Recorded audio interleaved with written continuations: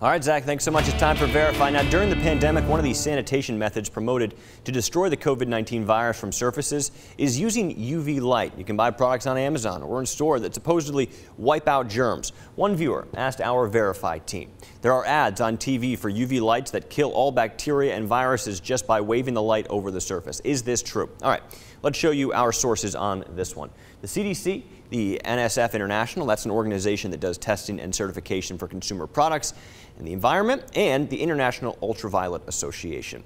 Ultraviolet light has indeed been proven to wipe out germs. It destroys the actual DNA of bacteria, and it's been used for years to disinfect water, hospital surfaces, and medical instruments.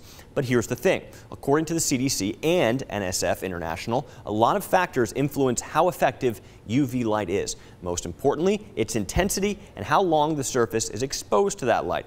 Our experts say with a lot of consumer products, they're not designed properly or utilized properly. Our expert at NSF International said a big disadvantage for relying on UV light to kill germs is that UV light can be blocked by a lot of things, the very things where germs tend to live. UV light can also be potentially dangerous if it touches the eyes or skin. So we can go ahead and verify that yes, UV light can kill germs. As for the claims that will kill all bacteria and viruses just by waving the light over the surface, our experts say, yeah, a quick wave of the wand is not going to make that happen. Hey, if you have something you want verified, I'm on Facebook, I'm on Twitter. You can send me an email. You know the deal by now. CRogers2@kcentv.com.